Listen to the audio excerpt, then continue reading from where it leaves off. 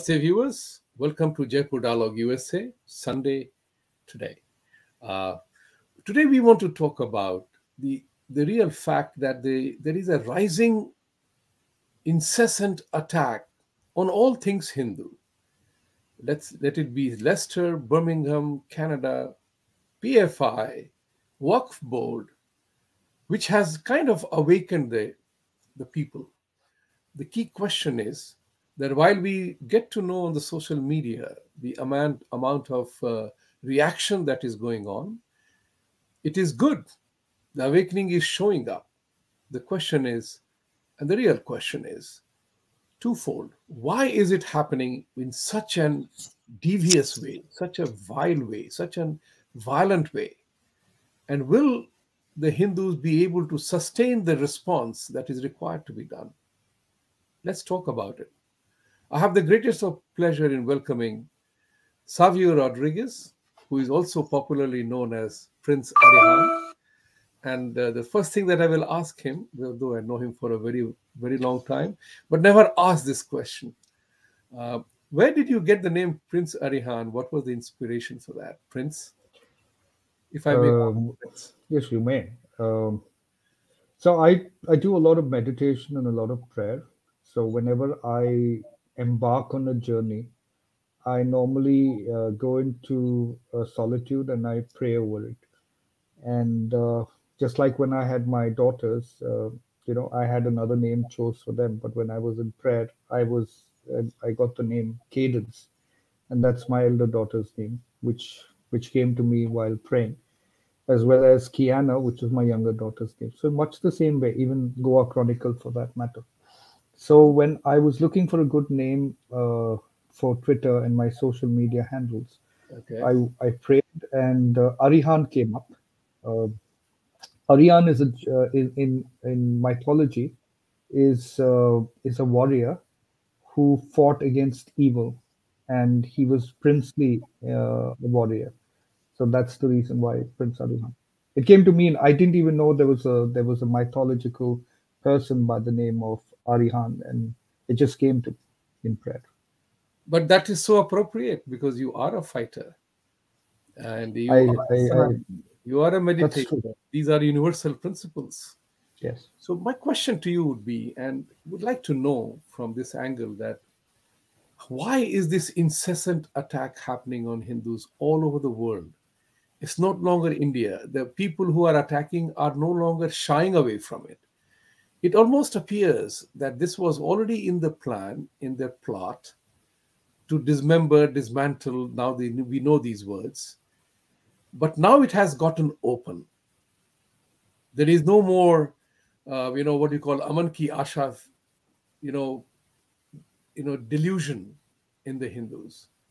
Tell us your thoughts on why are we such a threat to world peace? We're not threat to world peace, We are not. Vibhuti. That was a We're question not. in sarcasm. That was I'm trying to We're, arrive at. we're not, but we are certainly a threat to economic growth across the world. Now, we have to understand what they saw of India prior to the invasions that happened and what they see India now over the last 8 years, which is seeing a very resurgent India. All right, it's not that there was no powerful India in the last 70 years. There was, but wasn't this kind of exuberance or energy or josh, as you would call it, where India is coming together under a platform that is stronger than emotions. It is a platform which is a love for Bharat. Bharat being the entire aspect of Bharat, which is not only restricted to your geographical aspect of Bharat, but it also goes towards and beyond India's geography to other parts where the ethos of Bharat is spreading around the world. So the ethos of Bharat is actually something which is instilled in many people who have the Sanatana Dharma principles in them. And it is the same Sanatana Dharma principle that is leading to the growth of India that you are seeing. Now, keeping politics aside, which is always whimsical, which is always cynical, the truth is that there is a resurgence of the belief in the Sanatana Dharma values and the Sanatana Dharma ethos, and that is being seen globally. And that is what is scaring a lot of the religious orders that are normally, as you see internationally, which is Islam and Christianity, and that's scaring a lot of people. So for us, we need to understand one thing, is that the Sanatan Dharma values is not essentially the values of ahimsa, as many people would like us to portray. It's not ahimsa. Ahimsa is just one aspect of it, which was popularized by Mahatma Gandhi. But it's beyond that. Ahimsa goes even beyond just accepting, somebody coming and slapping you on your cheek and giving him another cheek to slap on. I think today we have to go beyond ahimsa, where if somebody were to slap me on my cheek, I would slap him on both his cheeks, turn him around, and kick him on his rare cheeks that he has. That's the India of today. Because please understand, even the Catholic Church spoke about what was called as the just war theory. A just war theory that was popularized by the Catholic Church were reasons that a nation would defend itself, defend its identity, defend its ethnicity for a purpose. And I think today, the research in India today, the principles of Sanatan Dharma, the teachings within the Bhagavad Gita, which spoke about defense, which spoke about, ensuring that your cultural ethos is protected. That is what is scaring a lot of people across the world, that India is fighting for its cultural ethos. It's not religious.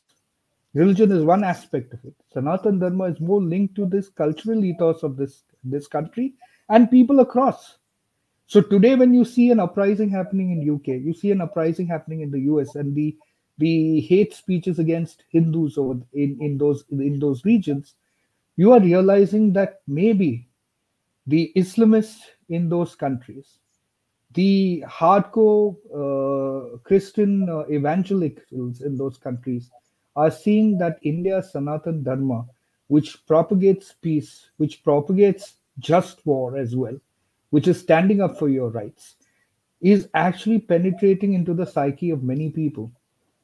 And that fear, that is why their target is political. That is why if you look at the speeches that was happening in UK, they're talking about BJP, they're talking about RSS, they're talking about the growth of Hindutva. I'm pretty sure nobody understands what Hindutva means. And Hindutva is not, it's not violence. Defending yourself is not violence. Defending your cultural ethos is not violence. If the Catholic Church's theory of just war was accepted for decades, then the defense of the Sanatan Dharma against the defiling of our cultural ethos should also be accepted. And that is exactly where we are standing in right now. If you were to ask me, in a global geopolitical situation, Sanatan Dharma is the beacon of hope for the world, more than Christianity and definitely more than Islam.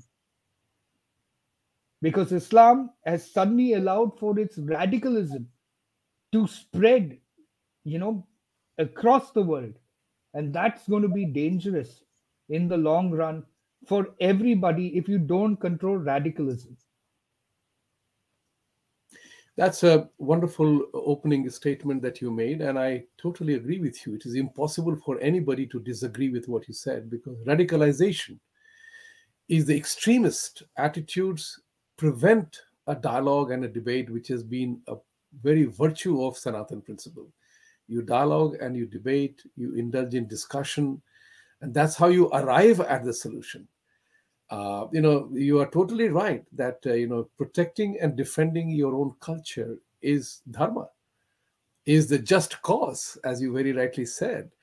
So the question then arises that, does Sanatan Dharma pose an existential threat to the religions the way they are practiced today? Because in my humble opinion, I recognize in my capacity to think that religion as practiced was always based on fear and ignorance of people. Now, the evolution of science and technology, as we know it, has brought about significant awareness. And a very simple example, Lightning and thunder don't happen because gods are angry, right? Right. Tsunami and desert are not given to people because they were punished. It's a geographical phenomenon, it's a natural phenomenon. Likewise, we now know that men are responsible for the gender determination of a child, women are not. These are shaking the very fundamentals of the beliefs that once brought people together. There is another important part. I remember my father bought me Encyclopedia Britannica when I was studying in high school for me to learn and know what is available. Today, unfortunately, entire Bible, Quran, Bhagavad Gita, Ramayana, Encyclopedia Britannica is right in here. We do not need to listen to a mullah, priest, or a pandit to hear what our texts have to say. We can do it ourselves. And this is bringing about greater realization of practice and preaching. And that's the question I have. And please tell us more about it. That is Islam, which is unfortunately the most violent, they are indulging in most violent practices, along with Khalistanis against India and Hindus. Are they afraid? Do they fear greater exposure? Well, Sanatan Dharma quite naturally is a threat to all existing religions that focus on proselytization. Because the very principle of Sanatan Dharma is to accept the God in you and to accept the God around you. Right? So it puts every aspect or every creation of God on an equal footing. So there is no God on the top and no God and no human below. Everybody is on the same footing. All Sanatan Dharma encourages you to is to find the God within you, to Right. find the purity within you, to find the goodness within you, to find the balance within you. It's not dependent on a book. It's not dependent on doctrines. It's not dependent on habitual practices that become a part of those doctrines that you have to follow. What it's dependent on is a simple human truth that you are a human and the other person around you is also human. The creation around you was created with a purpose to support humanity. And that's why you have to be good to the creation and around you as well. So every act that you are responsible for has an reaction to what you do. Every action has an equal and opposite reaction to what you do, and that's what science teaches us.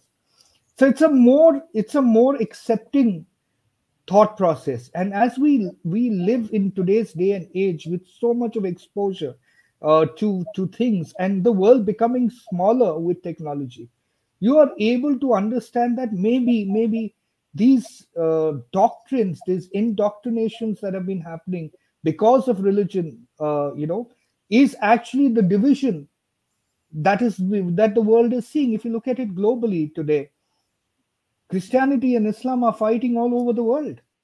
I mean, I can say that with authority. Last year, I did a online course with Harvard on religion, conflict, and peace. And in that course itself, we studied about 50 cases, and Right. 50 cases around the world of conflict over religion. And which were the most areas of conflict were Christianity and Islam. And in some cases, there were one sect of Christianity against another sect of Christianity. In some cases, there were one sect of Islam against the other sect of Islam. That's right. Right? And that's the sadness. The sadness is, I personally believe, and if when once I complete my thesis, the thesis is going to be that religion is the root cause of conflict in this world. Right. It So is. Sanatan Dharma rises above religion.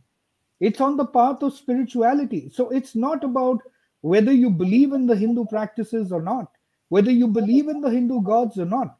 What is important for you to believe, more importantly, is whether you believe in the goodness and the godliness within you, whether you're able to aspire for that within you and able to use that godliness within you, that humanness within you, to share with the people around you, with the nature around you.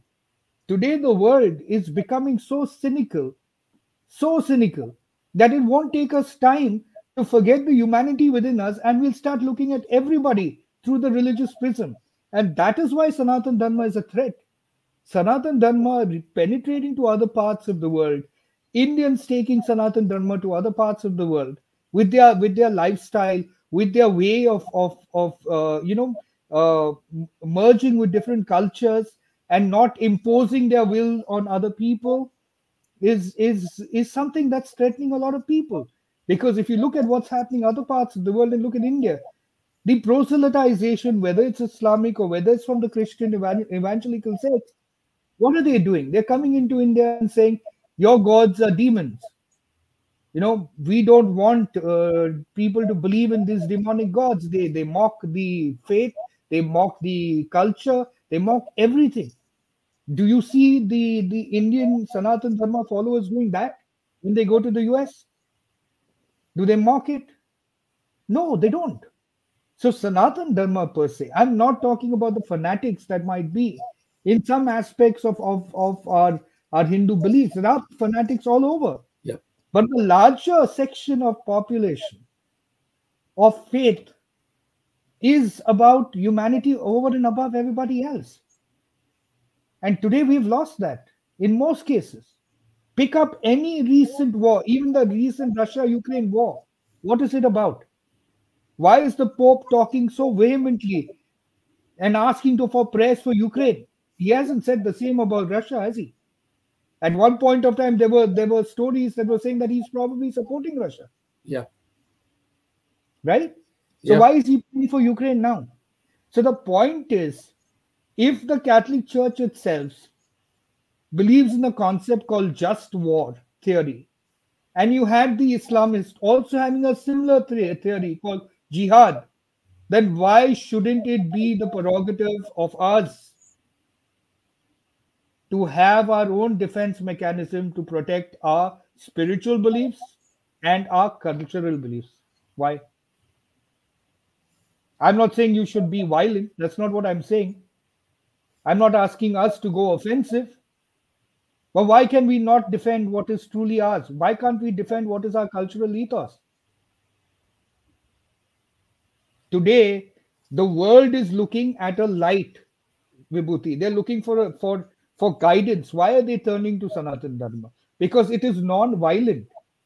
It is a mechanism of reaching out to people in a very humane way. It does have a certain aspect of defense, but not violence. Peace is not the absence of conflict. Peace is the absence of violence in times of conflict. That's what Wolfgang Galting said. Right?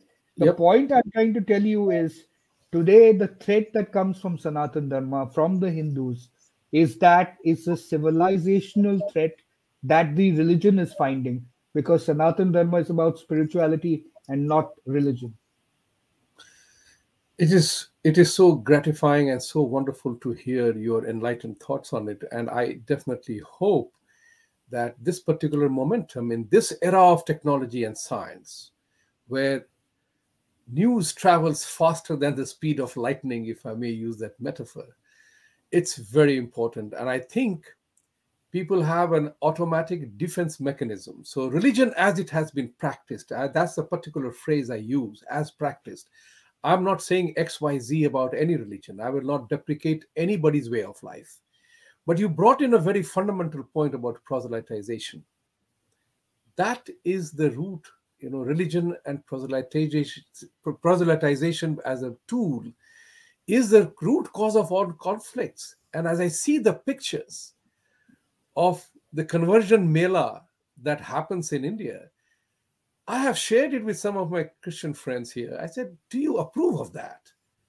I mean, we know there are billions of dollars committed to convert India to Christianity, but Pope is in the wheelchair, but those people will not do anything for the Pope, but they do this miracle drama, which is 100% staged. It looks staged, cooked up, manipulated, is allowed in the name of freedom of religion. And that brings me to a very important point, which is what I always ask, is conversion of people to X faith or Y faith a sin against God's original intent? God is the ultimate magician. He made Savio Savio, he made Vibhuti Vibhuti. He could have made you either or, but he Correct. didn't. So we must debate on this issue that, or to talk about this issue, is conversion as a tool a sin against God's original intent? You know, what I would like to say very vehemently Yeah, is that conversion to find a better God is itself, I mean, the more non-brutal word would be a joke. Okay, but if an adult chooses to convert, I don't oppose that. yeah, But what I oppose is forced conversion, coercive conversion, yeah, and conversion based on lies. Okay, conversion based on demonizing another religion. Right? Today, matters of faith are personal, matters of faith are within a family, and matters of faith are within a community. You cannot be overbearing on another community or another individual based on what you consider to be your understanding of that person's religion or not. Which means, for example, even in this case, like there were many people mocking the Pope's illness, saying that why don't miracle workers heal the Pope? Well, let's be honest, the miracle workers don't belong to the Catholic Church at all. The evangelists are the ones who do these, the believers are the ones who do these miracle crusades. The Pope, for whatever weakness he has in terms of the management of the Vatican, at the end of the day is an old person with a health issue. And as humans, I would look at him, irrespective of how much anger I might have on certain issues with him or certain disagreements I might have with him, I will still want the best for him in the best possible way. absolutely, Right? absolutely. So mocking him is not my idea of anything, and I don't approve of people mocking him. So I wouldn't approve of anybody mocking and a common man for that matter, Correct. who's ill, right? The point is, where do we stand today? Today, the country needs to understand, and these people who are coming in trying to convert people, what are they doing? What are they converting for? What is the objective of that conversion? The objective of that conversion is numbers. The objective of that conversion is money. The objective of the conversion is camouflage as a better life, right? Now, why has this been going on for so long? It's not something that's new. Conversions were not something that happened now. Conversions were happening in Goa way past 500, 600 years ago. The Jesuits were not the first people to come into Goa. It was the Franciscans, the Dominicans that came before, right? The point I'm trying to make is that when Jesus sent his disciples to different parts of the world, which was many years, many decades ago, that's when conversion supposedly started, according to some people. But they were not conversions. They were preaching about what the good news was all about. Many years later, what it turned out to be, when it became an organized setup, it turned out to be capturing people. It turned out to be being about the business of it. Today, the Vatican, in fact, the article I just did and sent it to you, what was the Vatican about? The Vatican is valued at over 4 billion euros. And that's only the Vatican operations. I've not even taken the Vatican bank operations. I've not taken the Vatican archives. How much is the value of the things over there, the artifacts over there? Right? So I'm only taking things that were donations given, which was a document that the Vatican brought out itself. They made public in 2019. Right? So all these organizations, whether it's the Catholic Church, whether it's the believers, whether it's the evangelicals, whether it's the Jehovah Witness, the point is it turned out to be operational aspects of the business, which is why today when Pope Francis said in his tweet that the rich man's name is not mentioned and the Lazarus is mentioned, referring to the Gospel of Luke, 16:19 to 31, chapter 16:19 to 31 verse, he was talking about how the poor man needs, his connect to God gives him that importance, and the rich man is in hell. That's really what the parable was all about. So in the Vaticans, if you look at what was exposed in 2019, the Vatican itself, a report that Wall Street Journal carried and another Italian newspaper that did the investigation, was that little over 10% of the contributions that they got from globally actually went into charitable causes, less than 10%. So the remaining 90%, which were donation taken for charitable causes, went into administration of the Vatican operations globally and into reducing its financial deficit. So is that a rich Vatican looking after the poor Lazarus? The answer is no. So these are organizations, these are institutions, but they are not the representative of the faith of the people.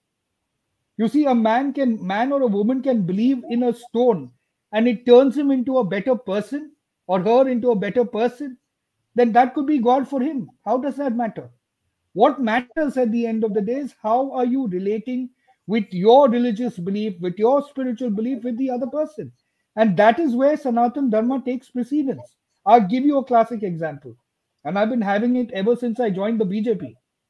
Somehow the people in my own constituency in some parts of Goa just don't like the fact that I'm in the BJP. They never like the fact that I expose the sexual abuse crimes as well.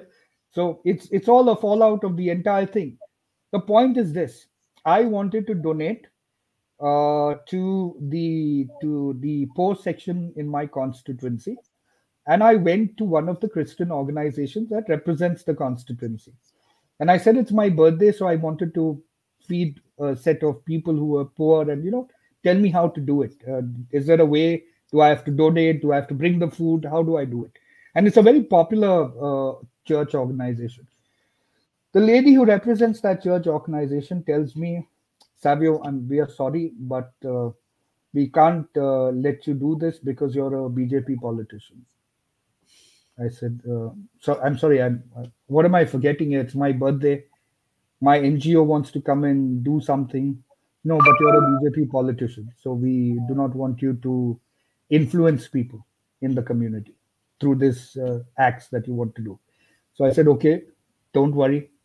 If the church organizations in the Valem constituency like yours does not want me to help the poor there, I will go to the Hindu organizations over there who have poor people, and I will help them because my purpose is to help somebody.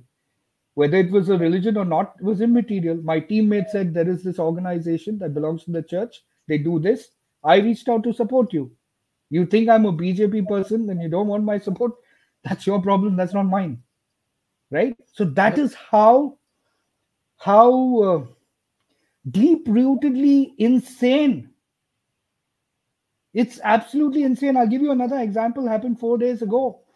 We had gone to each school in the Valem constituency again to give the children seed balls to plant.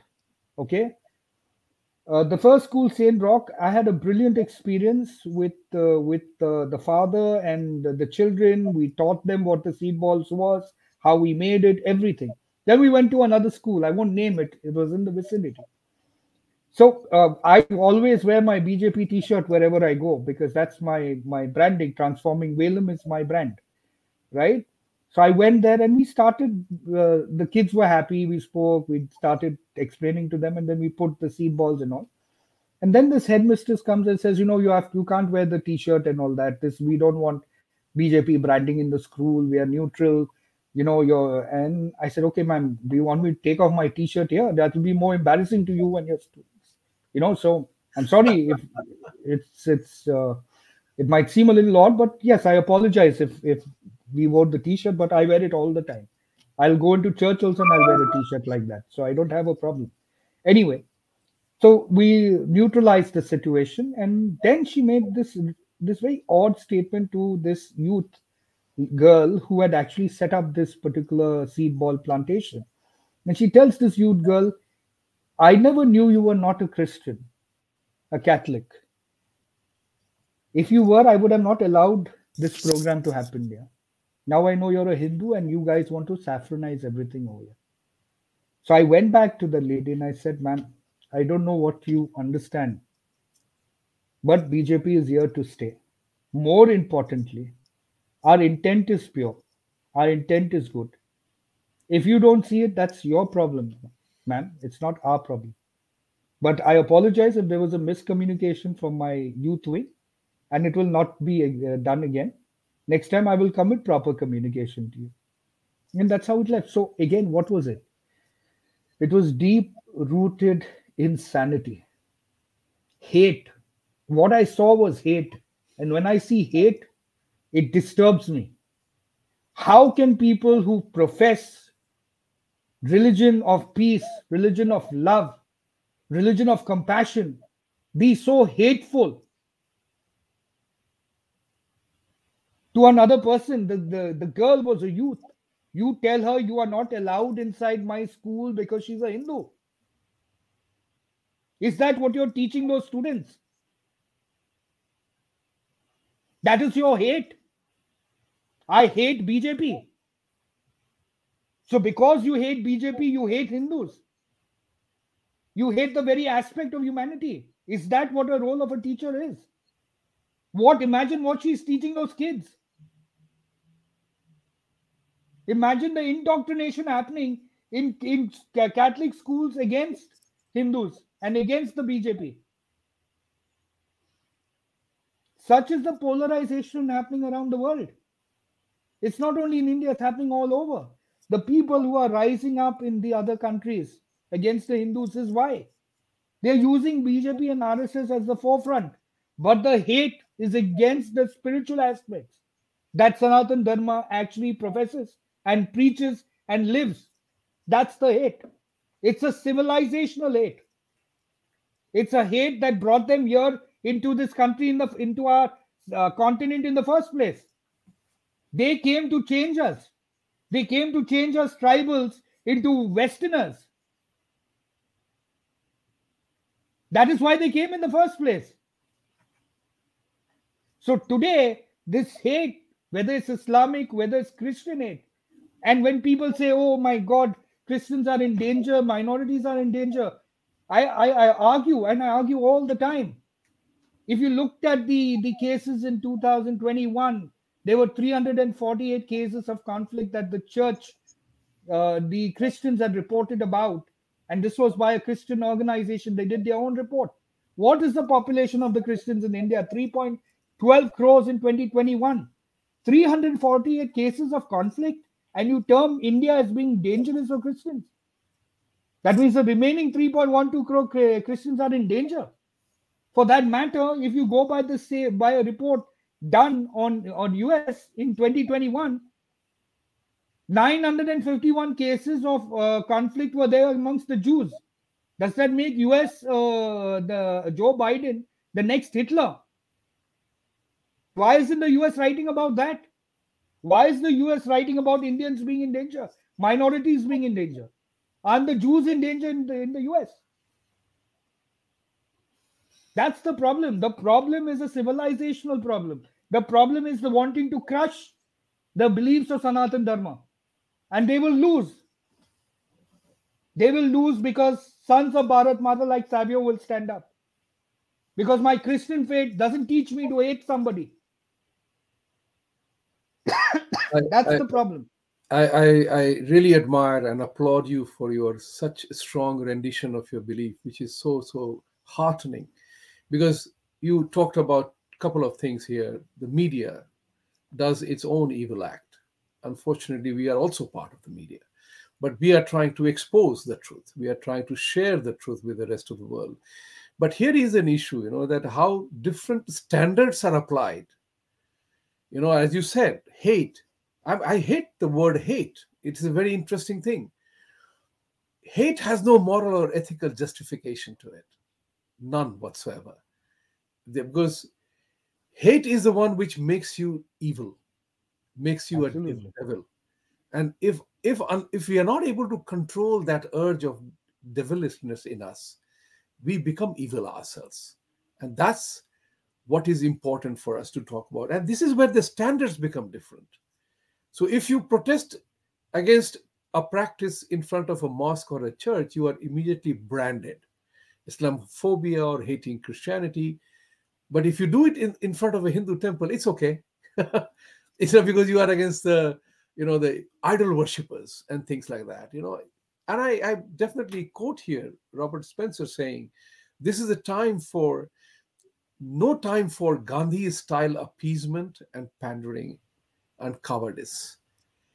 This is the one element which the Hindu uprising is happening right now. The social media is abuzz. The number of Hindus who have become active to protect and defend their own rights. Because as I said in the opening statement, now things are not hidden anymore. Whether it's a Khalistani or extreme Islamist agenda against Hindu, the few people are driving that entire thing, is of creating a bigger awareness. So in the political system, it appears, you talked about BJP and RSS, Modi and RSS, branding of Hindus as evil. It is religion driven. But how do Indians confront that? Removing Modi, as the famous caption goes, Modi's picture saying that they are not after me, they are after you, can't be more true that he's just an instrument. He's just the voice. And he has created that awareness. Not everything he has done is golden. Not everything has turned golden. But the man has definitely brought, as I use the Sanskrit phrase, कि हिंदुओं के मुखार बिंदु खुल गए हैं. And now we're using technology, our mouths have opened. That, I think, is the biggest contribution. If I were ever to rate Mr. Modi, or if anybody was to ask me to rate, he has opened up, brought in pride. True. And he talks about Sanatan. His opening statement, I'll never forget. The Constitution is my book, if there was a book. Tell us, what drives such vicious anti-Modi hate, and I call it a hate, the people have against him? What has he done wrong? Vibhuti, when I joined the BJP, I was always known to be a supporter of the BJP because of my mentor, Mr. Parikar, and of course, Mr. Modi himself. The amount of viciousness I faced from relatives within my family, as in my wife's family, not so much my family, because they know I'm a difficult person to deal with. But the hate to such an extent, Vibhuti, that they were telling my wife that she should divorce me and the family would look after her because I joined the BJP. Can you imagine that? Myrtle and I have been been together for 24 years, married for 19 years together. All right. And they were actually trying to impress upon her, just because I joined the BJP, to leave me. That is hate. There's no other way to look at it. By nature, I'm a very peaceful person, very calm, very composed, not known to losing my cool. But the problem with hate is that it needs to be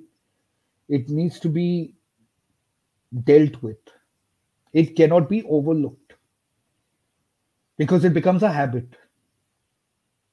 It becomes a habit to mocking anything to do with Sanatan Dharma. It becomes a habit to mock Hindus. It becomes a habit to make fun of Bharat Mata. It becomes a habit to make fun of everything that relates to our cultural ethos, or to create some modification to that cultural aspect in a very, very non-Sanatan Dharma way. Okay? I'm not saying that people should follow Sanatan Dharma. That's not what I'm saying. Sanatan Dharma is not something that it just happens. It's something that you grow into, a belief system. Okay? And that is what people are not understanding. Religion is something that is taught to you. It's something that you could experience. But your relationship with the entity called God is a personal relationship. Now, the irony of the religions that we are seeing in today's world is that each religion is trying to be the way to God. And here's the funny aspect of it. If God created all of us, then how could God himself be selective on who has the the passage or the right to heaven or hell? It's like me having two daughters, right? Can I choose one to live and the other to die? I cannot, no. My love has to be unconditional. So God, who's the creator of all humanity and of all creation, how can He tell us or tell us through the religion or whoever his, whether it's a him or a she, that also we don't know. But how can God tell us that we should hate another person because his beliefs are different? That's not God. That's a religion. That's not spirituality. The moment hate enters into religion, spirituality flies away. Savio, you can't be more right, because I say this very openly. God created life, and He created life sustaining elements for us: the sun, the water, air. These are life sustaining forces. And that is universal for everyone. It is the angle of the sun that changes the color skin of people, kind of country they live in. Sun Correct. doesn't discriminate between any of the individuals and people. And Correct. therefore, I believe that religion was created by human beings. Some smart aleck decided to control people around them, and they propagated that thought: I am the messenger of God. Whereas God forgot that God never appointed anybody a messenger of. There is a very ideological conflict here, because believers, this is a very strong thing. We are discussing this as aware people who we want to understand this. Why this hate? Why this anger? Why my way or highway? Where does that come from? And how did religion grab people with such vicious ways that they do not look at others as a potential human being as themselves? This is a very critical question, and the science and technology is changing that now. That's why we have so many ex-Muslims, so many people leaving Christianity, so many Hindus practicing whatever they are. And as I often say this, it doesn't matter. Like, this is my father's teaching to me. It doesn't matter how many times you pray, but what you do, that defines you eventually. So, why have we forgotten the basic, elemental human aspects of life? And why are we so committed is a positive word. How are we so madly driven to accept something that is seemingly inappropriate? One of that's why, like I said, I'm I'm a person who believes in humanity more than anything else. Okay, I was born into a Christian faith. There are certain aspects of the Bible that I don't agree with. In my limited understanding, I don't claim to be a man with a lot of wisdom, but I'm a simple man who understands simple things. My entire life has been under the two commandments that Jesus has given. One was love God with all your heart and with all your soul, and love your neighbor as yourself. Everything else I ignore. I only look at these two aspects of what he said. I'm not saying everything that's come out of the Bible is right. For all you know, there are conflicting statements within the Bible itself that raises a lot of questions, and the church finds the utilization of certain aspects of the Bible to justify its acts. Like the just war theory is one of the theories that they had used, and they used biblical terminology to justify it. But what does it mean to love God? In all fairness, what does that mean? Has anybody seen God? So, how do you understand what God is? If not through the manifestations of God, if not through the creation of God. So, what is the first manifestation of God that you come across? Are your parents, right? Yep. Show me which country and which ethos, cultural ethos, has made parents so important, if not Bharat. Do you see the respect that parents have in the Western world when compared to the respect Bharat, the children of Bharat, give their parents with touching of the feet and taking blessings? Have you seen that happen in the Western world? It's very little, right? Why Yep. is that? Because you don't understand that the manifestation of God is not a statue somewhere. It is not the priest giving you a homily. It is the people who are in front of you. So your first manifestation of God is your parents. Your second manifestation of your God are your relatives in front of you, your sister, your brother, and your friends around you. The manifestation of God is the animals around you, the nature around you. When religion started to become into an organized setup and realized that in order for them to grow, they needed people, just like any brand, like any product, right? Religion became a product. The whole 800 years after Jesus's death, you had the formation of the Catholic Church, right?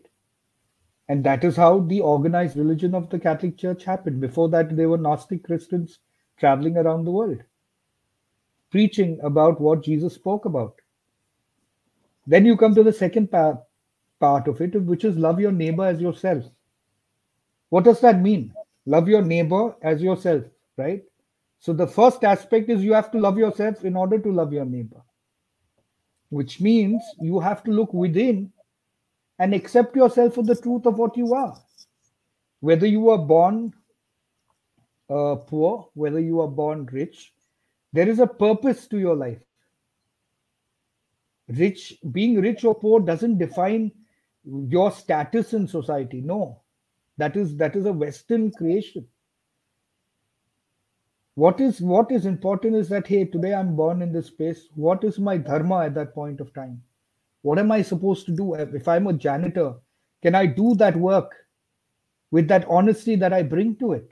If I'm a rich businessman, can I use my wealth to multiply happiness across the world? That is Sanatan Dharma. So eventually, people will wake up, and I see that happening. People will go beyond religion and move to the realm of spirituality, because in the end, what does the young world want? It does not want boring lectures. It's a priest pontificating on the virtues of marriage when he's not married. A priest lecturing and pontificating on the virtues of marriage doesn't know the strains of a marriage. There might be a lot of love in marriage, but the strains of the marriage are different, right? Yep. At the end of the day, the most important thing for us is to look at humanity. And that's why I'm a firm believer of humanity. And you know what the world is scared about? The world is scared about is the principles of Sanatana Dharma actually striking at the heart of every individual in this world, to make them realize that at the end of the day, the pursuit to God, or the idea of God, is finding the goodness within you and around you. So well said. One thing I wanted to spend the remaining time that we have on two elements. One is, how does one contest it? How does one arise? And how does one protect and defend your own thing? And I will take a very short time to you talked about touching feet, parents. Yes. That's a very important lesson that our belief system instills in us. Touching feet of parents as the manifestation of creation and dharma, our own existence. So this was a question I was asked in one of the forums, that you have such oppressive practices of touching one's feet. So I told that group of people that it is not touching feet in subservience or slavery. It is what you Western people call about keeping your back.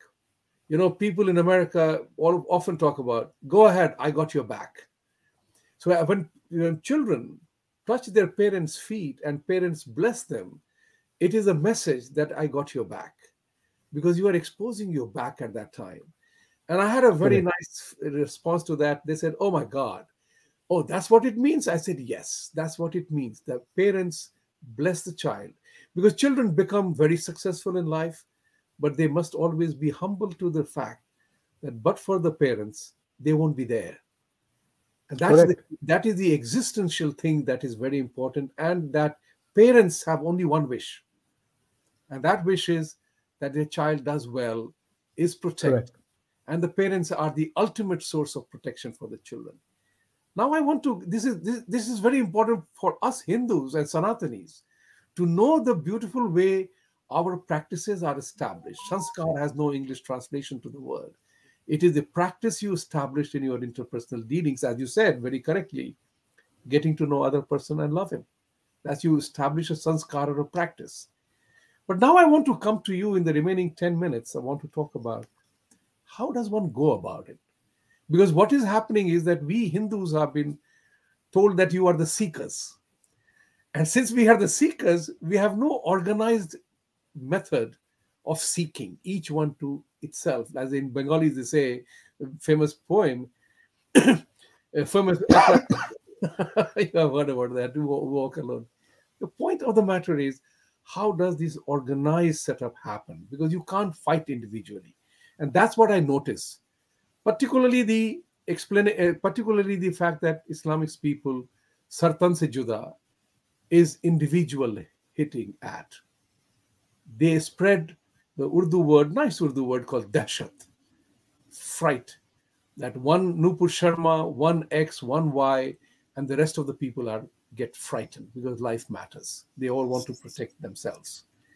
But how will this organized movement happen against the atrocities that have happened in Leicester, in Birmingham, the attacks in India from the Islamists, the extremists, terrorists, and the conversion machine, heaven and hell? There are so many issues to talk about. We can't talk about in an hour, but we need to continue the dialogue because education must happen. And that particular thing, we must take advantage of technology to spread the message. So You see, tell us how one will of this the movement sustain, or the so-called quote-unquote global pressure will lead to our giving in, succumbing to it? But that has been the Hindu practice, Sanatan practice. 10 gundas will no, I don't come. agree. Yeah, exactly. I don't. That is another. I I wanted don't to make agree. that statement to provoke you, to everybody else, but that's not the history. Because all the gods and goddesses in Hindu belief have Shastra and Shastra together. Correct. That's what I want. It's about Shastra and Shastra, right? But Yes, more importantly, the solution to the conflicts that are rising in that the Sanatana Dharma followers face can be only solved by the Sanatana Dharma followers themselves. For that's one, right. okay. Uh, the source of learning for Hindus and Sanatana Dharma followers was temples. Knowledge actually moved from one lesson to another. So Right. that's why we had very few texts. A lot of conversational knowledge was passed on. You know, when we were invaded, a lot of our temples were destroyed, and a lot of our temples, were dilapidated post that. What we need to do is we have to ensure that each place, each ward in India that has Hindu followers and beliefs actually has a temple that becomes the source of knowledge of what Sanatan Dharma is all about. The problem why people adapt to Western thought processes, and some of our youth are going in that direction, is because there's nobody there to teach them on the beauty of our Sanatan Dharma, right? So the first step I think is not education, is to inspire. A lot of people, like I remember with one very very strong Hindu organization that normally opted for a little bit of violence in their approach to spreading their message of Sanatan Dharma. I had a disagreement with that gentleman, and I said, "Listen, if you ever come to Goa, I'll be the first person to whip you if you bring this kind of ideologies into Goa. You don't have to make a person perspire. You got to get them to be inspired. The power of India lies with our youth. The power of Sanatan Dharma lies within the young India. And this young India is not within the geographical aspect of India, but spread across the world. It is that power that we have to teach our Sanatan Dharma ethos and values to. And that can only happen when that teaching starts at a home level, or it moves and progresses to a societal level, which is through temples in India society, where people who are learned can actually explain. It's not so much about the doctrinal aspect of it, or the continuous aspect of it, that I have to do this and like go to church on Sunday and all that. No, but it's about understanding what is the beauty of the Sanatana Dharma, what's the culture behind it, why do we keep a tulsi in our house, why do we do things on certain days, what is the scientific attachment to it, because it's not hearsay. Everything that the Vedas teach us and the other books teach us is about it's about a scientific explanation to it. There's no other way I can explain it. There's always a science behind it. You Right. may not agree with the science, but there is a science and there is a logic. You see, it's like somebody coming and saying that we have to sacrifice an innocent lamb so that we atone for our sins, right? And I find that absurd, because I tend to want to ask God, then why should that innocent person bear, or that innocent animal bear the brunt of the sins committed by the other person, right? So today, Yeah. if a person has killed somebody and then he goes and he says, okay, I'm going to sacrifice a lamb or a goat, how do you atone for your sins that way? By killing another innocent man, an innocent animal, sorry. So I don't believe in the concept of retribution by sacrifice of somebody else. You must make the sacrifice, right? You are the one who sinned, so the sacrifice should be yours. Savio, you have touched upon aspects which are very close to my family experience. By the way, when my two brothers were going to have the sacred thread ceremony in Pune, that was, my uncle came and we talked about making a goat sacrifice. Okay. My father refused. My father told his elder brother, my uncle, that no, I'm not going to do a goat sacrifice. My uncle threatened him. If you don't do it, it will be a sin and you will be punished. And my father argued with him. I was there, that's why I remember that. He said, no, there has to be an alternate. We are a practice Yeah, where there is an alternate. To alternate, my uncle suggested that you have to do 1 lakh mantra, which would take about a year plus to have absolution. And my father chose that. And that's where I say that we have solutions to every crisis that we face of correct. decision and choice. But last minute, I wanted to talk about very significant element. You talked about temples as well, and how the superimposition of certain faith on our temples defies all logic. What is what is angering a whole lot of Hindus is that this is a law gets vitiated and violated to prove a point. It's a bleeding obvious evidence that the Correct. mosque structure exists over a temple. But we have to fight the legal battle to win back what was our own, which was imposed by somebody else. Where is the sagacity of the communities? Okay, yes, we destroyed your temple. Here it is back to you. Where is the sagacity? Where is the wisdom? Where is the element of sacrifice coming in?